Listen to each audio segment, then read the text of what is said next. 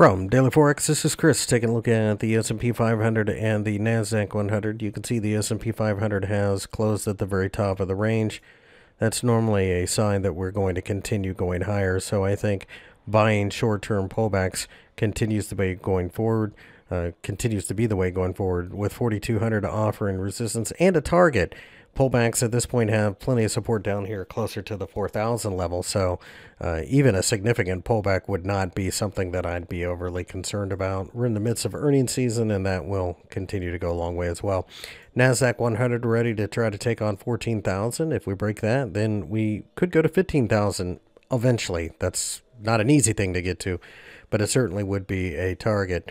That being said, if we break down below here, then 13,333, that neckline from this inverted head and shoulders is now backed up by the 50-day EMA, so that's a good look as well.